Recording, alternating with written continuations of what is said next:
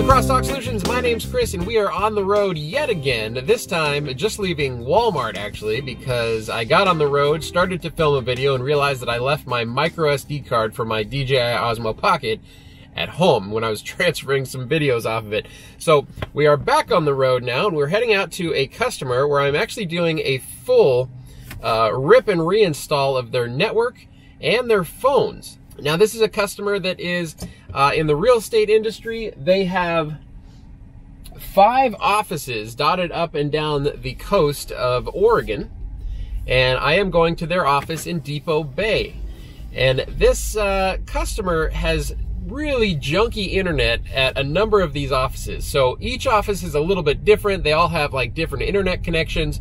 The one that I'm going to now has wave broadband. So the internet itself is actually pretty good, but they are being charged a crazy amount of money for their phones. And so we are going to be putting in a solid network for them with solid wireless, as well as a PoE switch. And then we're going to hook up the phones, but I don't know how far I will get into the phones. I don't know if I'm actually going to be able to complete the job today, because I suspect that their wave broadband connection might be double natted. And if that's the case, then I'm gonna have to call Wave, and I don't think I have time to get into all of that today. But I will do everything that I can to prepare for the next time that I have to come out, if that's the case. So the network that I'm going with is very, very simple. For all 5 of these offices, I'm doing the same thing. The core router is going to be an Edge Router X. Again, these are offices where there's maybe 3 or 4 people maximum, and they're real estate agents, so they're typically not in the office at all anyways. Inside the office, there's usually maybe 1 or 2 people at any given time. An Edge Router X is going to be plenty powerful. It connects out to UNMS. I can do quality of service for the SIP trunking, or for the phones, I mean, and yeah, it's gonna be great. Inside each network, I have a uap-ac-pro access point with a guest network, as well as a secure wireless SSID.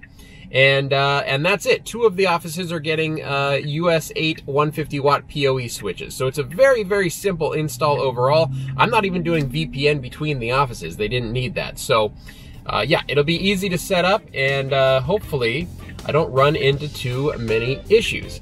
All right, so let's get up to Depot Bay and get this thing started.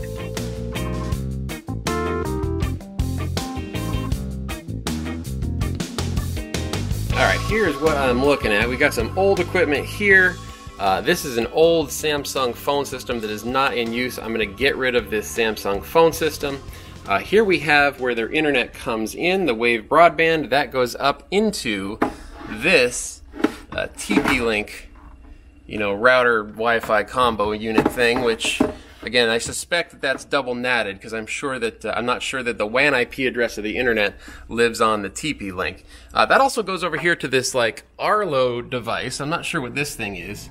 Arlo something or other. I'm not sure what this is used for, but we'll just leave that in place just in case. And other than that, we have this PoE switch right here. I believe that this is the property of Wave Broadband. It does say Wave on it. So we're gonna bypass that switch with our US 8 150 watt. And then the other little switch that they have is this little Netgear right here, which will work just fine for everything else. So I'm gonna make my switch, the US 8 150 watt, the primary switch, off of the Edge router. And then I will fan it out with one of the extra ports into this separate internet switch here. But the first thing I need to do is clear up some space, because I don't have any place to put any of my equipment right now. I'll tell you what though, you can't hope for a better view. I mean, just look at this, absolutely gorgeous.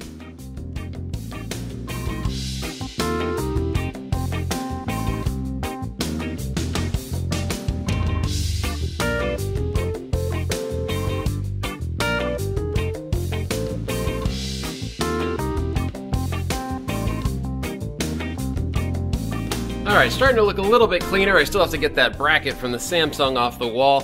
I don't know what this cable is for, this big thick one here, and I don't have anything that can cut that. I mean, it feels like it's solid copper or something. And it runs into the wall, and I can't see where it goes on the other side of this wall. So I'm not sure what that is, but it was plugged into this box down here. So a lot of the phone system, the Samsung components were plugged into this box. This might be just a very, very old phone system, or at least maybe just part of the Samsung, or maybe this was what was here before the Samsung. I'm really not sure. But this looks like maybe old stations, like you would plug your old digital phones, or I don't know, some kind of analog legacy system phones into these ports right here. But everything's disconnected and powered off. But since this big old thick cable goes into this box here, I'm just going to kind of leave it alone. Can I get in here? Oh, I'd have to unscrew it. So that might be power for this box, even though it's not actually, it doesn't appear to actually be on. So I'm just going to cut it off. I basically cut it off right there, everything that I could.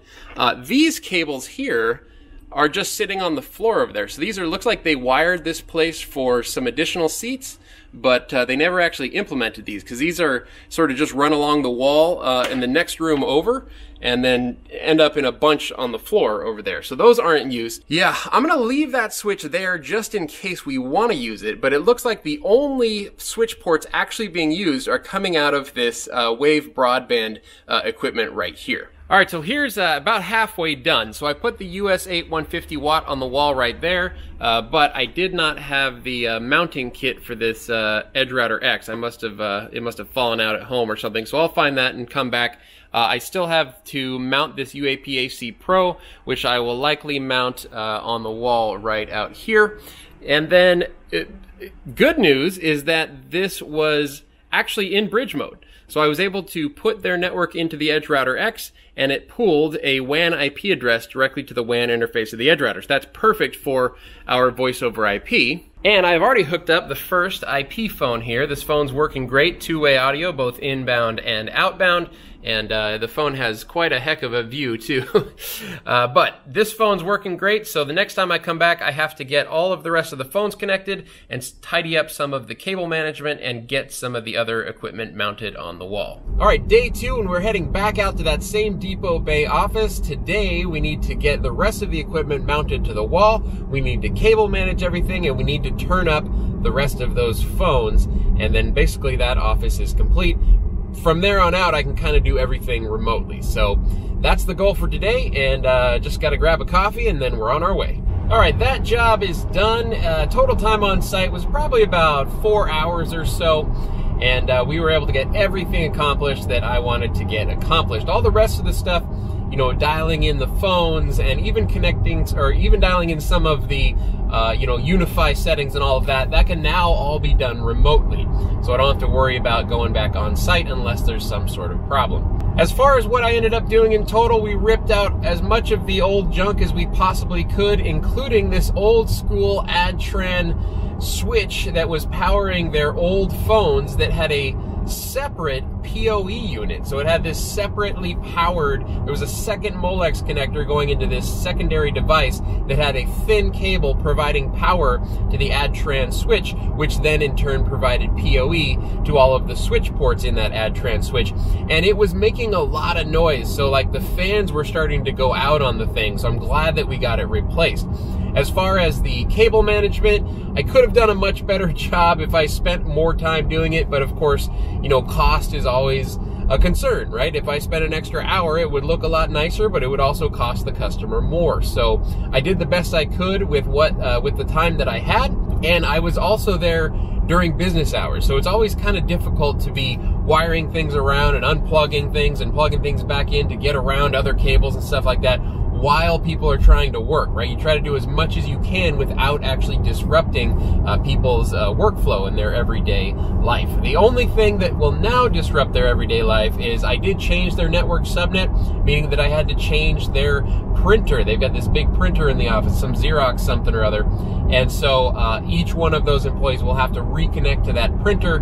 That's really the only disruption that was caused throughout this whole thing. I also did set up a guest network on the wireless, and you know, this area, especially the whole coast, there's you know, folks that sort of travel up and down the coast, and a lot of transients and stuff like that. And so I did enable a guest network that's throttled down to 5 megabit by 2 megabit up, and I also set a schedule, so that guest network is open. Anyone can connect to it, but it's only available between the hours of 7 a.m. to 7 p.m. That way, after hours, people aren't sort of just camping outside and using the internet, the free internet that's being broadcast from that location. All right, that was last Friday. It is now the following Wednesday, and I am back out on the road. I'm actually setting up the second of 5 offices for that same client. And so we're going to get in there. We're going to do almost the same setup. Edge Router X with a uap-ac-pro. There's no PoE switch involved in this one. It's just those 2 bits of equipment. So I have to get in there, switch their network over to the Edge Router X, get that access point up and running, and then install 5 separate phones, and then switch their phone service over to their new Crosstalk PBX. All right, well, I'm already running about half an hour late to get to this appointment, so we're going to go ahead and get in there and get started. All right, so here's what we're looking at in this office. We have our internet modem here. We have a separate modem from Charter for the fax line. And then we have, this is their router / wireless, this Cisco Linksys EA2700. I've already pulled the internet connection out of this and hooked it up to the Edge router, so that is already done. Then all they had was this other extra switch. By the way, this was Velcroed to the wall with some sticky Velcro tape. Then we have this switch right here, also Velcroed to the wall. And this switch, I didn't bring a spare switch, so I'm gonna need one. This has 3 extra connections here, and so I'm gonna have to add a secondary switch. So I brought in a US 8150 watt that I'm gonna put right here, where the router used to be, and then I will put the Edge router over here, and then I will reuse this little Cisco switch for non-PoE devices. All right, so that's what we were doing, and so far so good. We'll hopefully clean up some of this cable management too. You can see there's a lot of old telephone wire stuff happening down here, and I'm a little careful about what I pull out and what I don't, but I will get rid of every wire that I'm sure I can get rid of safely.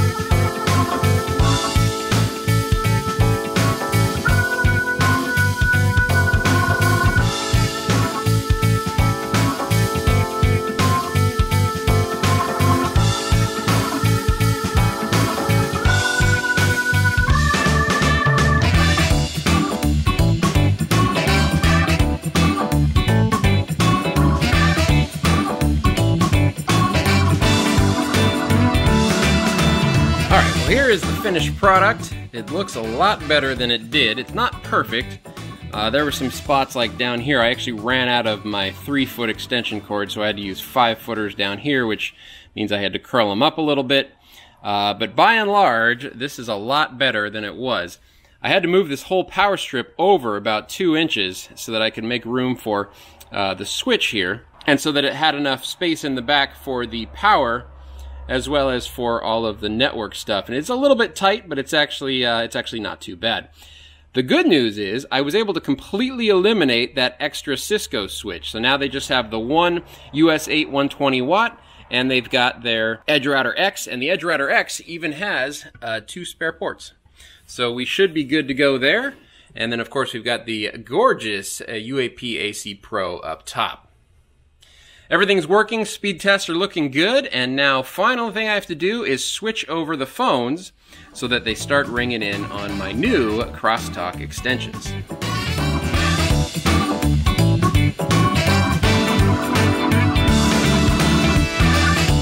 Alright, going out once again. It is now the next day. I got basically everything installed at that client site yesterday afternoon, except we did not switch the phones over. And we didn't switch the phones over because they had some weird forwarding thing going on. So basically I'm heading back there right now just to make sure that all of the users at that location are able to connect on the network fine, and they can connect to the printer and all that sort of good stuff. And then I'm also going to be switching their phones over, which basically just involves call forwarding from their old provider to their new provider, which is Crosstalk SIP and Crosstalk PBX. We do call forwarding from their old provider until we can port the numbers out. And that's a nice sort of stopgap measure where they can start using the new phone system and calls are going to ring in, but they don't have to actually port their numbers for, you know, another week or two, however long the porting process takes. So should be an easy day. I'm expecting to be in and out of there in about an hour, and then we will call this second site done. Now, this is the second of 5 sites that I'm doing that are all very similar. And I did these 2 first because there was no change to their internet connection for these 2. The next sites, however, all 3 of the next sites are DSL, and they're already using VoIP phones over DSL. Someone sold them VoIP phones a long time ago, and of course they've been having a terrible experience with those VoIP phones. So the 2 sites that had good internet service already have now been switched over. They have the Edge Router X, which has the quality of service, the smart queuing, which I set up for both of these sites, and they are ready to go. Now I have to start coordinating, transitioning them off of DSL for the next 3 sites and sort of coordinate with the local providers. You know, in this case, it's going to be Charter Spectrum for all of these, in order to meet them down there, swap out the network, make sure they're in bridge mode, all that sort of good stuff. Basically following all best practices for voice over IP, because their last voice over IP experience was absolutely abysmal. You know, this company just sold them a bunch of voice over IP phones and didn't do any due diligence about their network or the type of internet or whatever. And you can't run 5 IP phones off of DSL. You're just going to get cruddy quality, which is exactly what happened. So we are fixing all of that. We're doing it right.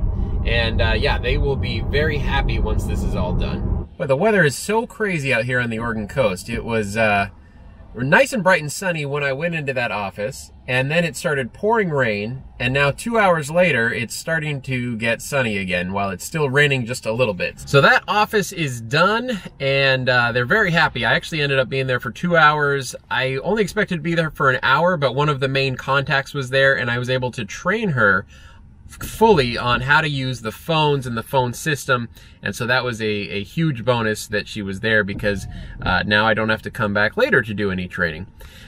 These phone systems are so good. So this is a real estate office. These phones are so good for a real estate office. One of the things that we can do, I'm using the Crosstalk SIP phones, or the essentially they're clearly IP phones branded for Crosstalk. One of the things they have is a follow me button on the phone that you just hit the follow me button, and you can toggle follow me on and off. Not only that, you can hit settings and then set up your own settings. So for these real estate agents, where all of them want their phones to ring differently, they all have different mobile numbers, they're always changing their mobile numbers, there's a lot of turnover in terms of staffing at these places. There's just one button on the phone where they can get everything done, and they can control how the calls ring to their desk, and they can control how the calls ring to their cell phone, and it's very easy to do. That's the key, right? So I absolutely love the Clearly IP phones, and yeah, this office is super happy with them. And that's about it. I had one more job that I was gonna do tomorrow that I was gonna maybe append to the end of this video, but I think I will just skip that because I want to get this video up and online. I've been filming it over the course of almost a week now, a little bit over a week now. So I hope you guys enjoy another look at On the Road with Crosstalk Solutions. If you do enjoy this video, make sure you give me a thumbs up, and if you'd like to see more videos like that, like this, hit that subscribe button down below. All right, thank you so much for watching, and we'll see you in the next video.